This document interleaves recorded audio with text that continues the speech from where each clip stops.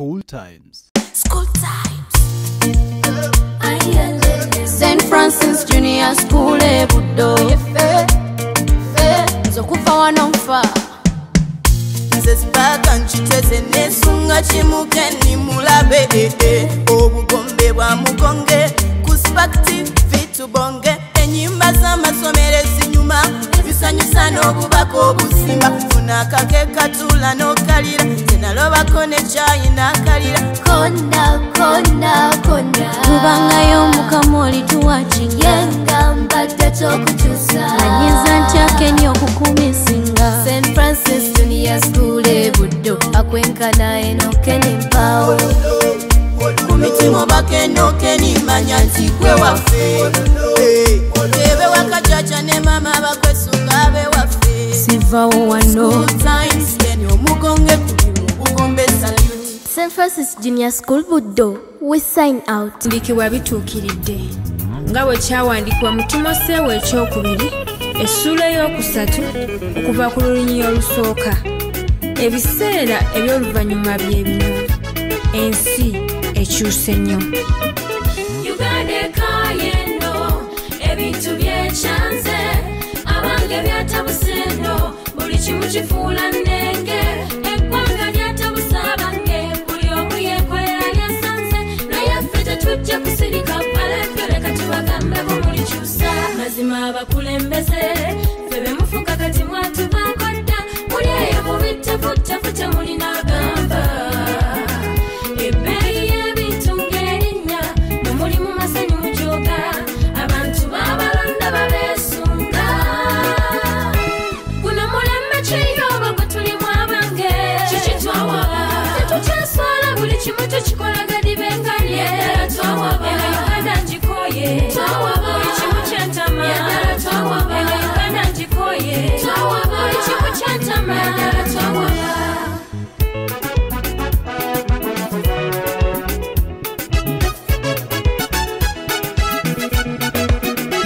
Ekirimu batakisi nga kikambwe batutikka bana mulengo kyokka nga n'ebbeeyi tebasala n'ebivumo bateekako tebasaaga ng'otuuka mu baboda nayo kyasukka bannange bavuga bubi ng'ate mu bukyafu beekansa abantu mubaleetedde okwekyawa guno mulembe kiyoba gwe tulimu abange kiki twawaba tetukyaswala buli kimu tukikola gadi bengalye twawaba Uganda ngikoye twawaba buli kimu kyentama twawaba Uganda ngikoye twawaba buli kimu kyentama twawaba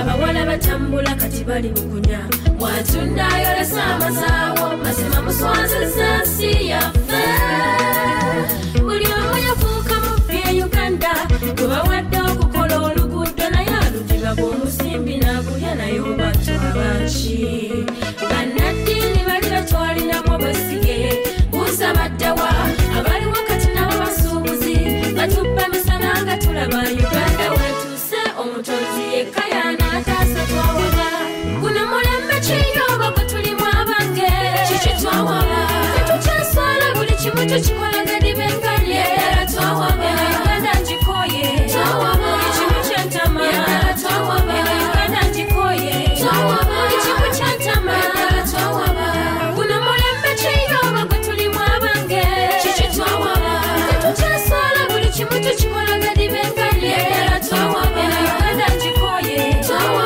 buli kimu kyentama twawaba Uganda ngikoye Mukwana mugamba mutya ate olunaku lwa mukaaga njala okubanga mbanizaako mwena ku program School Times olwaleero tuba tusimbudde essaawa 12 ez'akawungezi nga ngenda kuba siri wala wabula ku Gombe Education Services oba St. Andrews Kaggwa Gombe Senior Secondary wano mu kibuga kya Kawaala yes we tugenda okubanga tusinzira ate nga tulina abaana ba senior 4 ne senior 6 nga bakola prom party nabagamba ebbanga lino lyonna ekigambo kino kizze kyefuga programs essaawa zino lwakuba nti nno mwe mwazitanga livers party naye kati abaana bazikolera mangu ddala nga ttaamu ey'okubiri yakatandika ate ne babeera nga bakimalawo abasomesa betugezaako okwogera ne batugamba nti ensonga lwaki bakola kino kwe kulaba nti ate beetegekera akaseera kali ak'ebibuuzo babeere nga baconcentratinga ng'abaana tebalina bibataataganya ate kapate kaddi abasinga mwagala obbikola ng'ebula ennaku 3 obanga ebibuuzo biwedde kugamba omwana anatandika okukola ebibuuzo naye layikya wagenda okujja olugoye anayambala atya anaabeera naninga deeti kugamba ebintu bingi nnyo ne bimutaataganya bo nno basalawo ne bakikola mangu nnyo era ngenda kubanga mbakuwa very soon tubeera kubanga tutandikirawo ku St Andrews Kaggwa Gombe senior secondary we tugenda okubeera abaana ba senior 4 abaana bambadde mugenda kubeeramu ebintu bingi nnyo ndabyewokko ku ngeri ya live band tugenda kubanga naye tugikola ebintu bingi nnyo kkiriza nkutwala nze Ken Omugonge mwenna abaliko abatugoberera ku mitimbagano onoonya bunoonya School Times ne Ken Omugonge ku YouTube ne Facebook nosobola okubanga ate wekanya copy singa eba ewedde abatugoberera mwenna nga buli mitala w'amayanja osobola okubanga oteekamu Spark TV live ku Facebook nobeera ng'otugoberera ate program gwe nobeera nga ogyekkaanya bulungi ennamba eyo gy'olaba you either send an SMS oba WhatsApp n'otakubako kubanga bw'okubako oba otaataganya tusimbulye wamu St Andrews Kaggwa Gombe we tuli tugenda kubanga ate tulaba abaana aba senior 4 ne senior 6 bw'oba olinayo omwana olinayo muganda wo olina omwana wa neighbor wo olina kyaliwo asomerayo beera ng'otula butulwe ku TV ate obeere nga wekkaanya bayambala batya banyuma batya yatambula naani balyaki amasomero gakitaddemu ate level ey'enjawulo nnyo bakozeddeko bakoze ebintu bingi nnyo sound clear omukolo munene nnyo oyinza okulowooza mbaga ya kabaka naye ng'ate tuli ku ssomero Prom party ya senior 4 ne senior 6 nze Ken Omugonge tubeerako bye tukola ne bye tusoma bibeemu omuzinzi si kikumaza nedda bwe kitaba ekyo bye tunoonya mu kusoma bangasa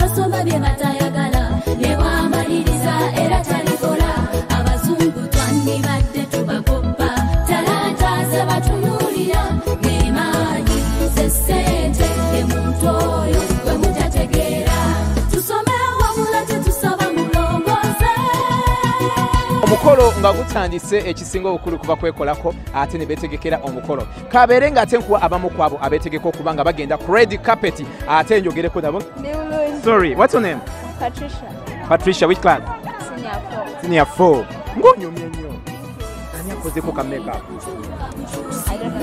wanje I don't know the name. You know the name? Miss Anita. Okay, how do you feel about today?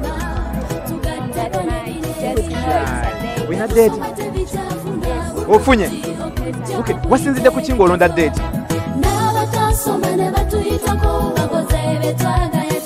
Selfie please. Katekingako ka selfie oba tugenda kajja wangu otadde.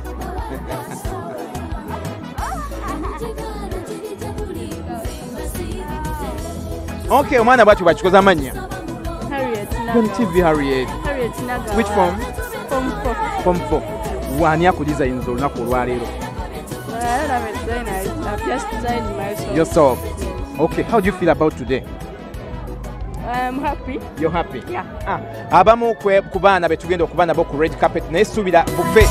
Wabula ebyenjigiriza mu Uganda fa abasoma tetunnaba kwesiima olumala okusoma ne tubula emirimu kusoma nabakikulo. How are you? I'm right. What's your name? My name is Natkunda Joan. Atkunda, where do you come from? From Mbarara. Mbarara. Abantu bambara twabala musha tuli kunuya bayitawo batye wano. St Andrews Kaggwa? Yeah. Tuli babuzeeko mu Lunyankola ab'Embarara bonna ab'Ebushenyi ab'Ibanda abarukunjiri babuzeeko bonna ffe tuliko essaawa eno. Abambara nimbara musya muri mutokwe mwito kumuturiyo turi aha. Bajje ngo tuli TV. Batulaba bulabi. Yeah, turi TV ya Spark TV.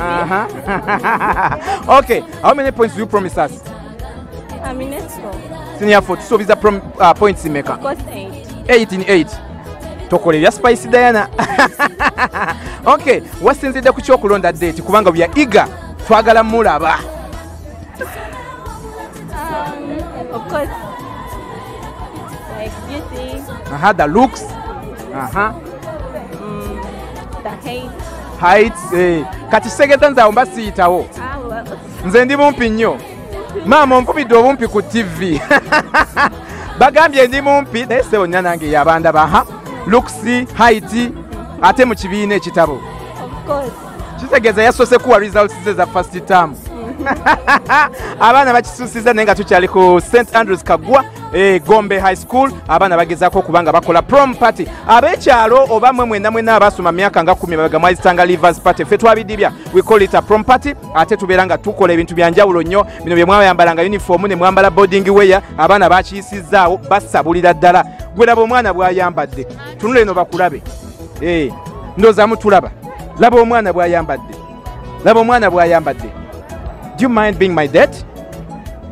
Wafunye dda? Bannanga abali abalabi musobola okufuna mu date ne munsindikira kubanga nze wano baŋŋaanye buli gwe ŋŋamba kaga nafunye dda saagala bampi njagala muwanvu njagala nga mugezi nnyo. Ogamba otya? You look hot in a pink bannange. Okikoze otya? You don't know. Okisanze busanzi ng'oli bwotyo. Who designed you? Jen Fashions. Where basangibwa awa? Nabweru awo. How do you feel about today? I feel so happy. Like, it's a normal day, but then it's gorgeous because this is my last year in secondary. Okay. Oh, you're in Form 6? Yeah.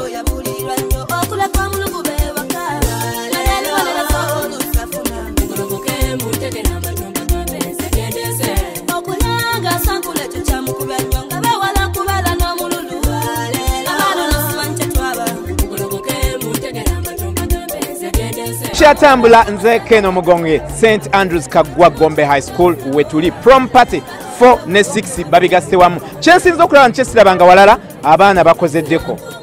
Oba be bamwekoledde oba essomero lyataddemu ssente oba gavumenti naye kyonna kye kiri abaana bambadde banyumye ate nga n'obwongo bankakasa nnyabo mpa obubonero bumeka Obubonero bw'ogenda okutuwanga otudde ebibuuzo 20. Amanya gwani? Nayiga Irene. Nayiga omwana ow'engabi. Lunaku lulungi kuba tulwetegekedde ate luba lumu kati nze lwe lusembayo mu high school, so I have to enjoy everything kubanga luba lumu teruddibwamu. Okay, so kati biki byotegese okukola olunaku lwayo? Bagamba if you going crazy go crazy kubanga lwe lusembayo. If you wekuba kuseko buli kyokola kikole ni percentage eri waggulu ennyo eyitane mu 10 kikyo tuteekedde okukola olunaku olwaleero. Okay, we are going to share stories with our friends kubanga abamu we are going to go to different universities. Tuyinza obutaddamu kwesanga in life, kati meaning that when we sit on a round table tugenda sharing stories. Newe tuba tetuzeemu kwemiti nga tuba tuyina memories to share in life. At least we share olunaku oluziki atwalira kino nakino. Okay.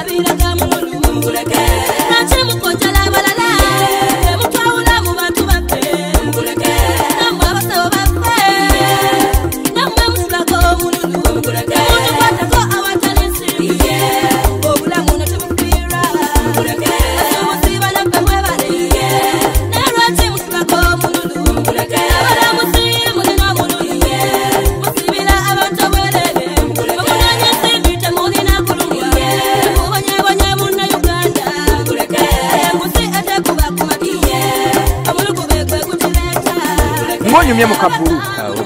Amanya gwani? Bampitayo vit munezero. Kibiina ki? Senior 6 science. Muganda wange watuukayo ddi ate si kirungi kulimba musajja mukulu nganze.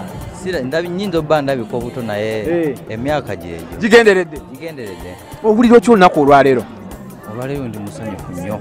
Simanyi na kumanya bwe nyinza kulaga ssanyu lyange but lingi nnyo nga bw'okiwulira.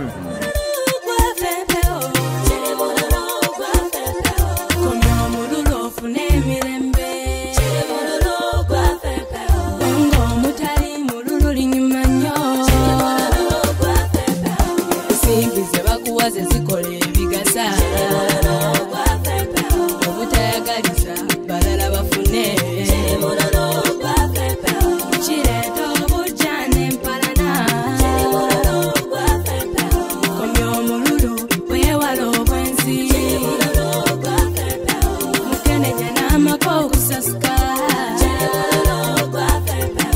uleso obutaba ngukombika kuzingamiza enkulaakulana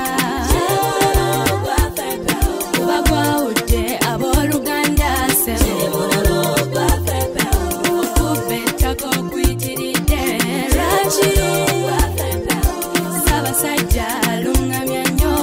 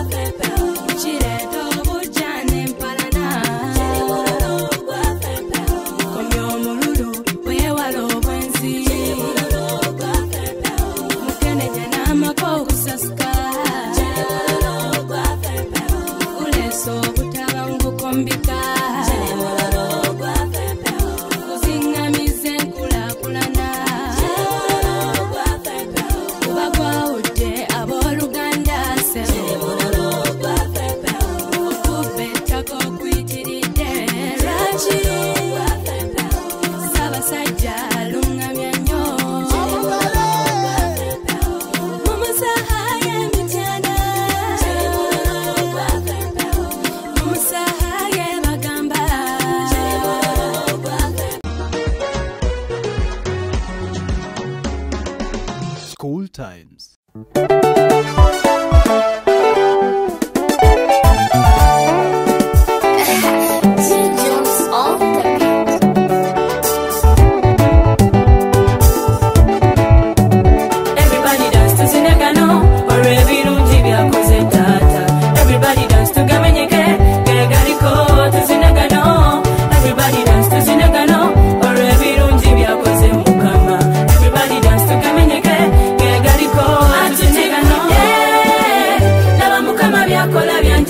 Katika tukole bituteekeddwa okukola abange abagenda ku mirimu mugende n'abasomika ekkalamu munyweze ebyokwekomoma basabye mubireke. This is the season we shall spread again.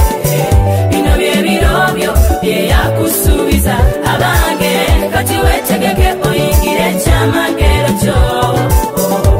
Ebirobyo byebino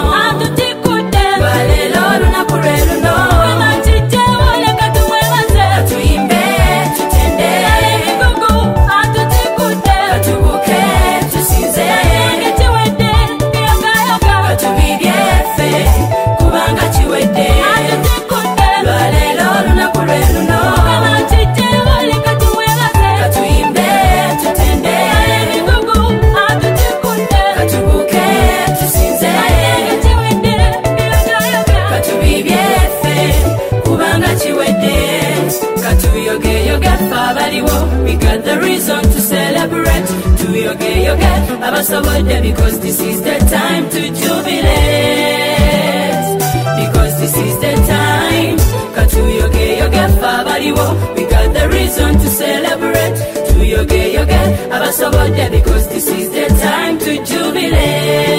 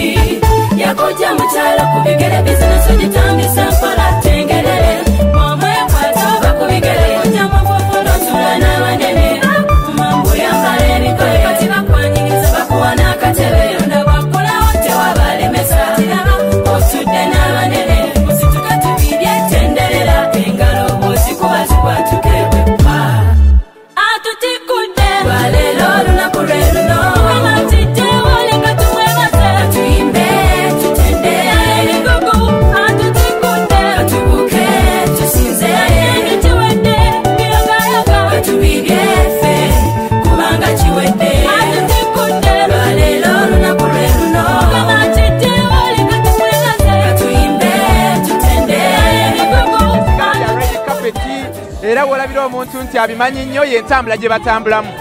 Omwami yadde eno, omukyala nadde eno. Ono Mumbejja, hello. How are you? How are you? Thank you. What's your name? Barbara. Barbara. A teacher, a student? A teacher. Teacher, what class she? What senior 2 and senior 1? Senior 1. Teacher? Yes. Muchikoze mutya? Tugambye naffe tujje. Temwetegeera na kwetegeera.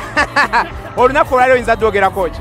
Kale nze olunaku ndaba engeri gye tujjira kale kalica yaffe nga ku ssomero tuliteekawo olunaku nga tutegeka abaana kuba tusomesa abaana babeere ne kalica yanjawulo n'olwekyo tyolaba nti no naffe tukyetabiramu. Ticha wasinzidde ku kyokulonda deeti? Deeti wange yanyumidde bunyumizi. Yakunyumidde bunyumizi n'osalawo n'omulonda bwe mutuuka okulya mu nzijukira. Ngenda babuuza ekibuuzo kimu. Wasinzidde ku ki ng'olonda deeti?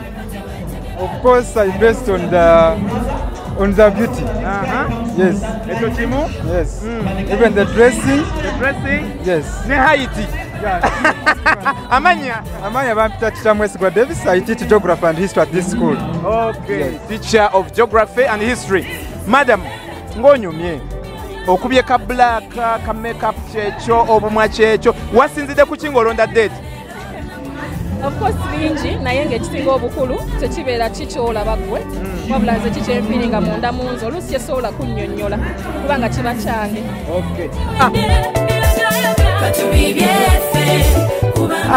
Tukyali ku St. Andrews Kaggwa High School, Gombe High School. Abasomesa nabo beetabyemu. Ndowooza binyuma bwe mbeera nga kyemulaga abaana abato nammwe mukikola ate bagambye eno culture yaabwe baagala okuguluminga omulembe nga gumanyi culture yaago. Tweyanza nnyo tweyanzeege. Madamu amanya? Ani akudizayininze? Ono ogamba otya madamu? Amanya? Osomesa class ki? Senior 1, senior 2, senior 4, senior 5, senior 6. Naye okimanyi mbadde manyi madamu oli mu senior 4?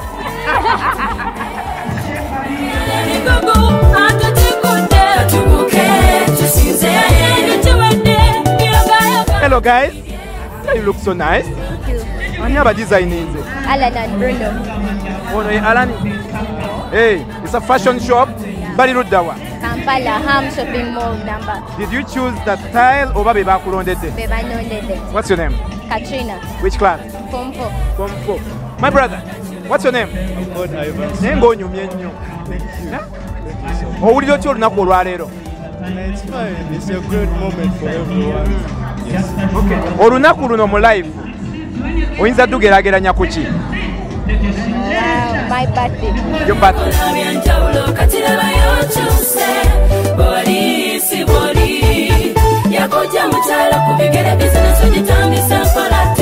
Amanya nze Ken Omugonge, njagala okuba nga nebaza mwenna abakyagweriko abatugoberera nti kyemukola kyekisinga kanya kubeera ng'ate otulaba. Ennamba eyo gy'olaba osobola gisindikako WhatsApp oba SMS n'otubuulira.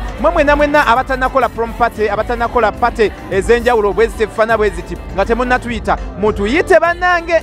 Just tap on us ennamba eyo osobola gituukako n'otukubira oba okujja ku Selena Conference Center n'ogamba bannaye noonya Ken Omugonge owa School Times bajje ku ssomero lyaffe tugenda kukola kino na kino. Tujja kutuukawo okujjako nga mubba ebibuuzo temutuyita naye bisigadde mutuyite.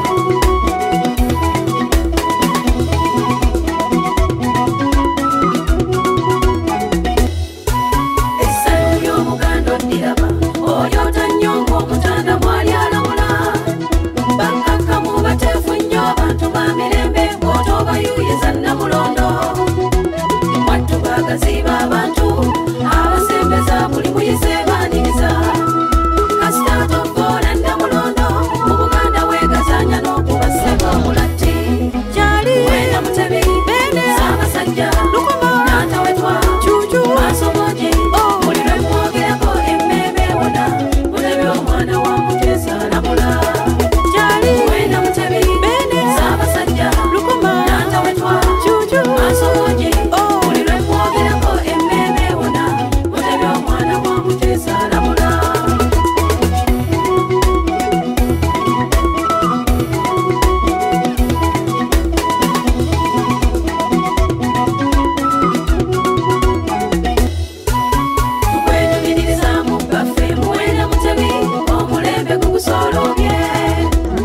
Nsanyusa obalaba.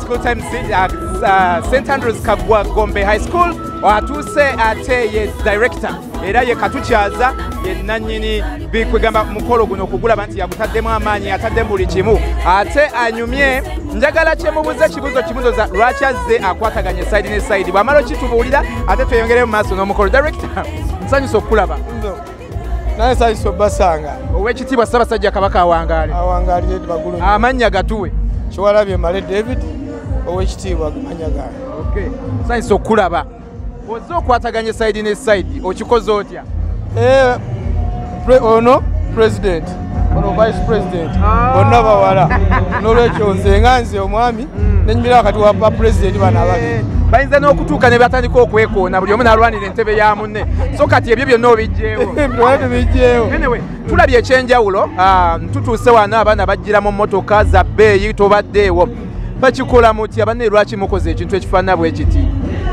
buli kintu kibeerako ekiseera kyakyo omulembe guno kati ogulwa engeri kifo gye twakuzanga twazitanga Livers party ball mu boarding wear ne kati omulembe guno gulaga abaana they must feel up and be happy engeri gye balina okubeeramu balina okweyagala weebiri kati ffe tebyaliwo ebyamwe director byabeeranga bityanga mberenge misana kuva saa 8 paka 10 nga pate ewedde.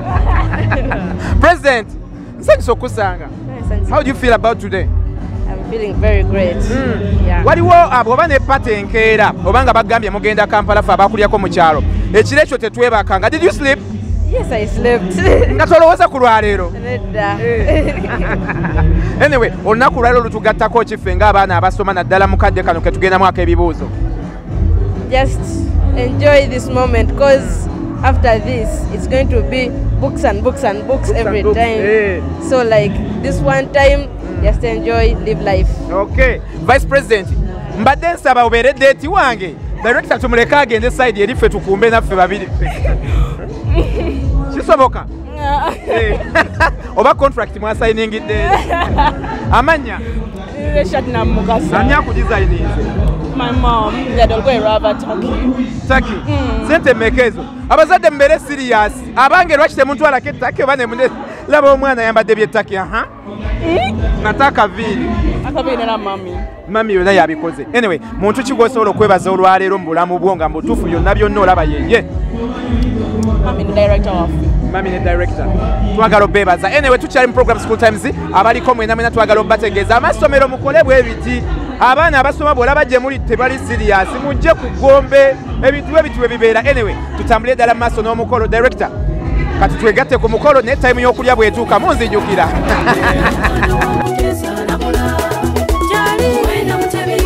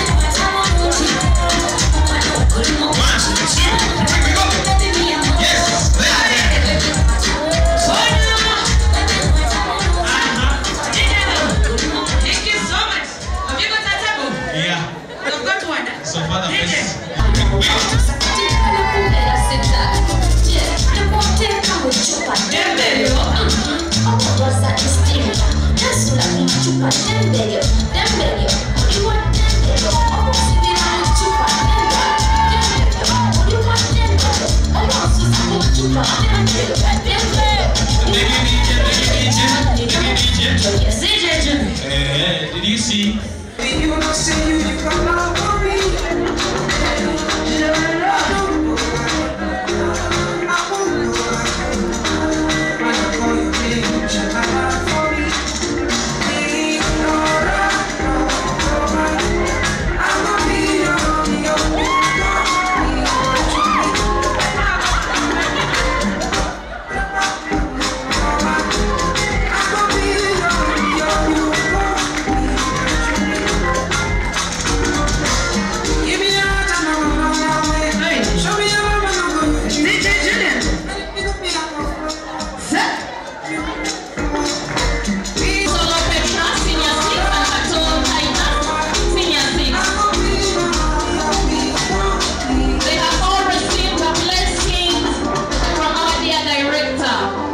This is a great day. It's a great day, especially for our candidates. I know most of them have been looking forward to this prom party day. Most of them are having it for the first time, I want to believe, especially the senior 4, since that is the largest class. But I know senior 6 tested it already. I thank so much in a special way the parents who have invested in to make sure that this function looks the way it is. I would like to appreciate so much our dear director, Kawaala Bimale. Thank you so much, first of all, for accepting us to hold such a function in this school. Thank you so much for your financial support. Thank you so much for your moral support and everything. I will never leave you. Come and keep on easy. Come in your tobara. I wanna be with you. No. Hola. Machukatarina karatu. Ilosepula kibantu. Na wazani kuchora taku. Na usije ukariwa.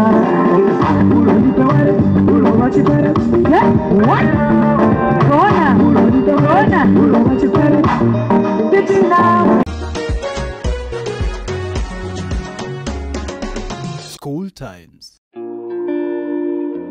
have a message.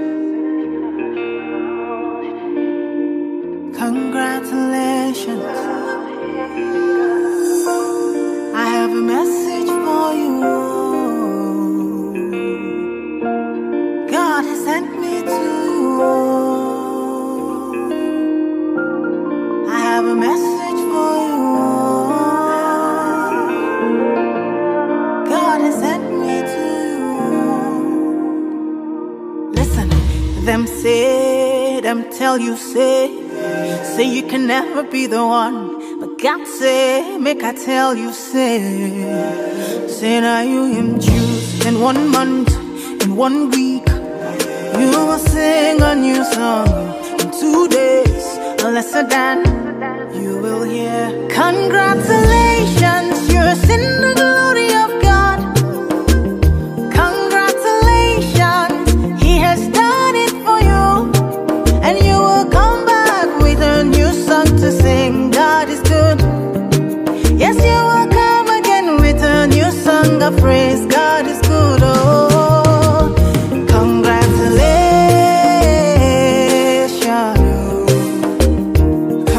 Program School Times zimekuwa St. Andrews Kaggwa Gombe High School wetuli prom party 1222 ey'abaana aba senior 4 ne 6 twagigase wabula was so amazed okulaba abaana abamu nga bali mu black paka we nategezeddwako they have been the ashes kati jagala kumanya babalonze batya era kiki bayiga mu bonga bo ate kamba kuwe babere nga batubuza katubulire erinnya lye atubulire na lwaki oba naye ekibiina kikyalimu na kikyalowooza okola singa taniye ebeetuse kansooke nono nnyabo amanyako Bapita Trinity Zion Chirabo. Trinity Zion Chirabo. Oli mpiki? I'm in Form 3. Form 3. Mbadde ngamba P. Okay. olabye abaana kye bakoze olwaleero? Yes. Osuubira kukola ki ku ttaaniyo next year? I expect to do better than this. Better than them? Yes. Nyaba amanya? Amanya gageze nakanja Kofi Binela nga ndi musanyufu nnyo okubeera nono gentleman. I was so excited when I met him because it was my first day. I really was so excited. Me? Yeah, because wow. I see you on Spark TV every Saturday school time. So I was so excited. So when I saw you that were taking, was Gina? Yeah, I was so excited. I was like, it's just the man I see every Saturday. I was so happy just wow. What do you mean? I'm in S3. S3. Yeah. Okay, what have you learned today? Banafe chebakoze nga when your turn comes ogenda chikola. Yeah, what I've learned today, I've learned that I have to be so social to everyone because for real, these guys have shown us like so social to everyone. Everyone was socially with everyone. The way they dress, they really look so amazing, and I never regret to be like becoming the. Ani akusingidde okwambala? The person asingidde okwambala oyo abadde president waffe nga era abadde mu kiteeteeyi kya bbulu. I was so happy to be such an amazing day. Thank you. Nakanjako yoyo. She said she was so amazed and so okulaba ngate andabyeko ngate buli janda bakuti. Anyway, nange mbagala nnyo. Ogamba otya nnyabo? Amanya gwani yogera nnyo. Nautamara Clarissa. Namara? Nautamara Clarissa. Okay, Clarissa. Ovaawa. Where do you come from? As in home area, yes. Or I stay? Home area. Mbale. You come from Mbale? Yeah. Abana b'Mbale. Okay, babuzeeko mu Lugisu. Mulembe, mulibalayi. Biweddeyo. Nabashesele mwesi. Okay, what have you seen today? Balinaffe kye bakoze nga mbutuufu olaba. If your turn comes oteekwa kikola. The dressing. Okay, these guys are so confident. Like they really believe in themselves. You know, at times people they don't believe in themselves, then they end up tripping on the red carpet. So I've admired their confidence, their dressing style, yeah, and a lot more. Their vibe, you know, they have that vibe. Yes. That is Clarissa from Mbale. When I come to Mbale, onyanirizanga. My friend, what's your name? Mirembe Masi. Mirembe Masi. Oli mu kibiina ki? Senior 3. Kiki mwasinziddeko okubalonda okubeera ushers ate somero ndaba abaana bangi? Potential ne smartness. Oh, mwe musinga obeera smart. Okay. Kiki kye weesunga next year when your turn comes and it's your prom party? Obviously, I expect to look good and, you know, okay, how should I say? I expect to look good. I expect to, you know, I expect to dress to kill, you get. Yeah. You dress to kill? Yeah. Police kukwata ng'ossa omuntu. We are still moving on. Sure gye tulimba kita school times. Amanya nze Ken Omugonge. Nkyali n'abamu ku babadde ba ushers ku St. Andrews Kaggwa Gombe High School. Abaana banyumidde nabalabye, they were so smart. Babadde bakola ng'olaba omwana afane tre. They were so cooperative.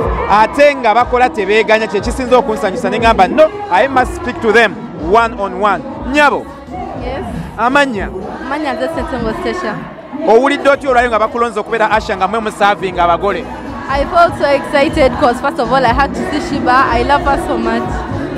Yes. Okay. Kati nkutadde ogenda olabe Shiba.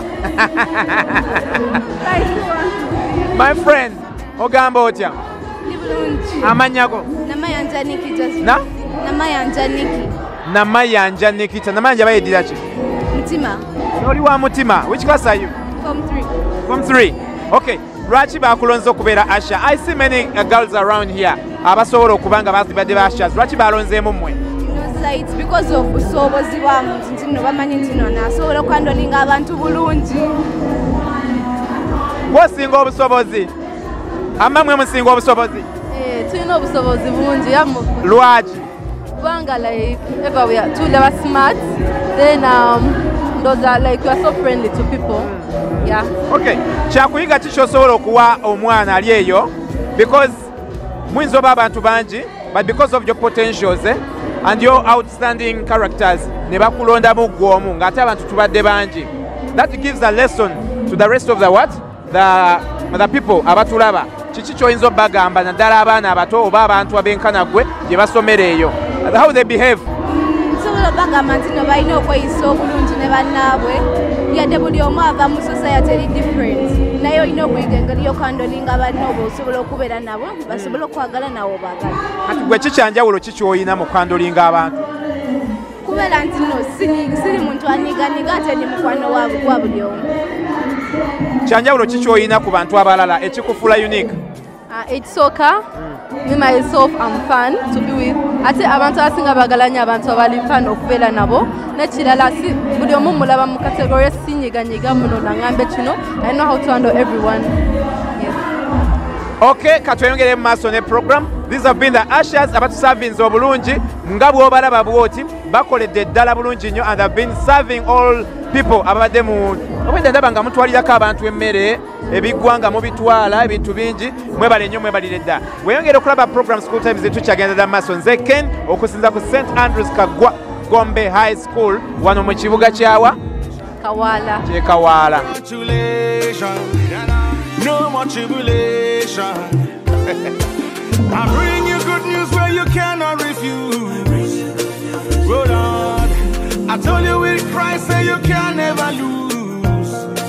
Oh God, oh man, I beg you give me your attention. Very, very soon you will share your testimony. One by one you will tell your testimony. In the building, bend down, take off.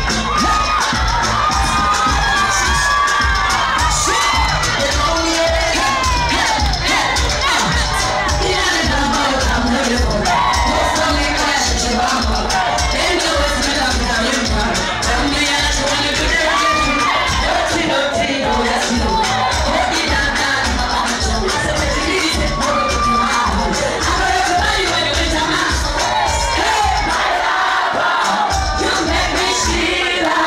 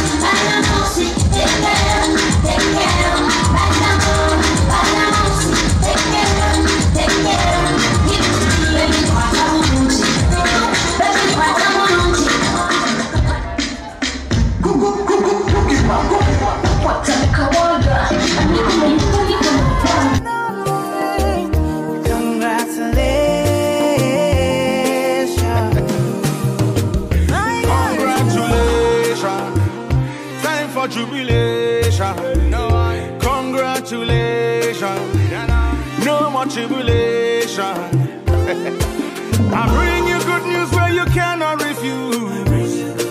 Oh Lord, I told you with Christ say you can never lose. Oh God, oh man, I beg you give me your attention. Very, very soon you will share your testimony. One by one you will tell your testimony. Bigger than money, we say sweeter than honey. Congratulations, you've seen the glory of God. Congratulations, He has done it for you.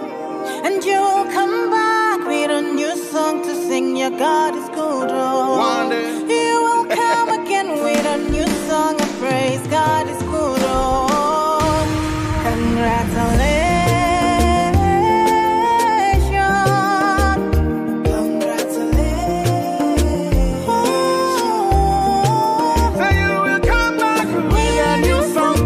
My God is good.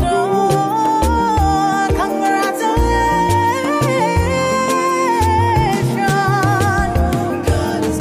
Tell it to one, you and go tell it to all. Sit down on the rhythm like a king on a throne. And I put you alongside the day. Two and we together in a celebration.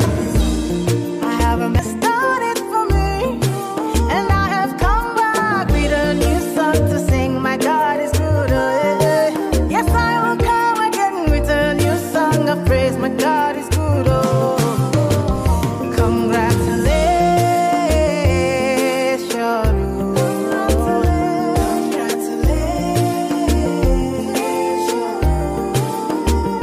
Congratulations. See what the Lord has done for me. Congratulations. Congratulations. Time for jubilation. Congratulations. Mikwana tekiriza mbere nga nkiwunzikira wano njagala okwebaza gwe wenna atambudde naffe okuviira ddala gye twatambulidde ddala mu kutandika ate paka we tutuuse. Amannya nsigadde nze Ken Omugonge, tubadde ku St Andrews Kaggwa Gombe High School ng'abaana bakola prom party yaabwe eya senior 4 ne senior 6 omwaka 2022. Tusinkana olw'omukaaga olujjanjala okwebaza nnyo omukulu Andrew abadde ku kifaananyi ne ttiimu yonna ey'abasomesa ku ssomero lino, abakulira essomero ne bakama baffe abatutwala ku Spark TV, NTV, DBFM, Monitor Publications n'ebitongole ebirala ebya NMG. Tusinkana olw'omukaaga olujja weekumire ku Spark TV, ebinyuma bikyajja. Nze Ken.